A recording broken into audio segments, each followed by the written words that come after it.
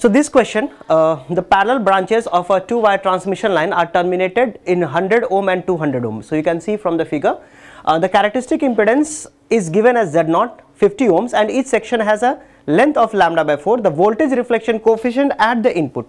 So there, at this point, they are asking what is the voltage reflection coefficient, right? Now, in this figure, what we can do is, let us consider this as node A. Let us consider this as node B. So you can see that this 100 ohm and 200 ohm are parallel to each other with respect to node A and B, right? So what we can do over here is, if I find the input impedance for 100 ohms load, correct? So if I consider for 100 ohm, now this is lambda by 4. So lambda by 4 means what? So 100 ohm, we know that the formula for lambda by 4 is equal to Z0 square upon ZL, isn't it? So that means actually what I am going to do is, in this particular case, I will find the input impedance. So I am going to find the input impedance over here first, that is Z in at AB, correct? So if I want to find the Z in at AB, that means this 100 ohm and 200 ohm are parallel to each other, isn't it? So how to get this one? So first I will find for 100 ohms, and this length is lambda by 4. So Z input impedance for 100 ohm at lambda by 4 length, at lambda by 4 length. So what is the formula for Z in? For lambda by 4, it is Z0 square upon ZL. So Z0 is how much? Z0 is 50. So this is equal to 50 square upon ZL is how much? 100, correct? So this is how much? It is 50 into 50 upon 100, right? So this is how much? So you can see that this is a 25 ohms, isn't it? You can see that this is 2 and this is your 25, correct? So this is a Z input 100 ohm. Next,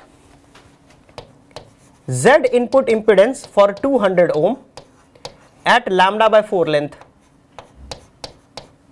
right? So for 200 ohm at this particular point, input impedance will be how much? So again lambda by 4, so formula will become Z0 square upon ZL. So Z0 is how much? It is 50.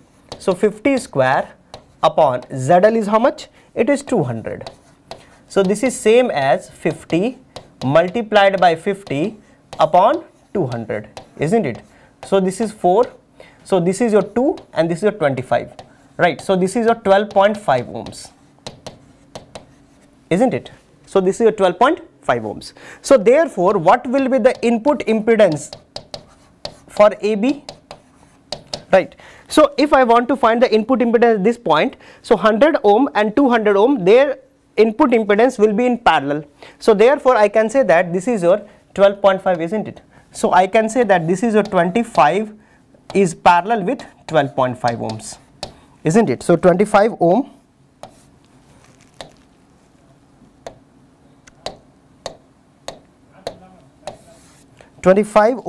is parallel with 12.5 ohms. So this is coming to be 8.33 ohms, correct? Now, so if I redraw the circuit, right, if I redraw the network, so I can draw it like this. This is your lambda by 4 length, right? This is your lambda by 4 length, and characteristic impedance Z0 is given as 50 ohm. This is your node A and node B, right? And there is a load that is connected. This is how much? It is your 8.33 ohms, right? And they are asking the reflection coefficient over here. If I consider this to be Z axis, considering this is Z is equal to 0, correct?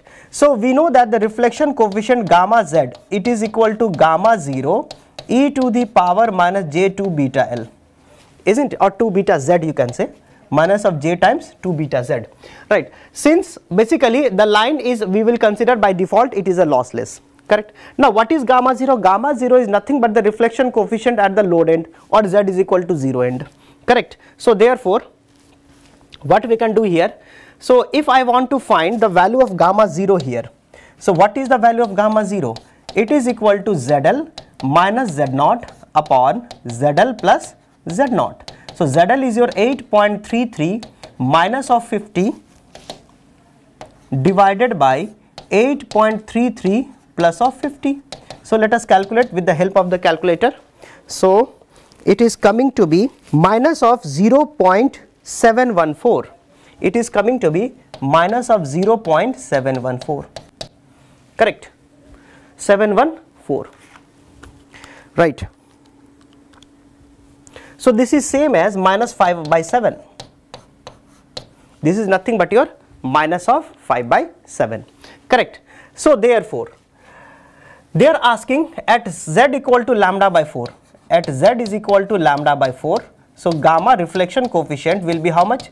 It is your minus of 5 by 7 e to the power minus j times 2. Beta is nothing but a 2 pi by lambda, and z is how much? It is lambda by 4.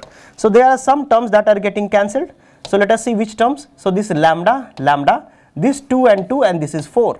So this is how much? It is minus 5 by 7 e to the power minus j pi. This is nothing but your 5 by 7, isn't it? So answer should be, so reflection coefficient at the load end, sorry, at the from the load end towards the generator side, or the from the source end, you can say, right? Because in the question they have the voltage reflection coefficient at the input. So at input will be how much? It should be 5 by 7. So this should be the answer. So here answer is 5 by 7. That means option D is the correct answer. Correct?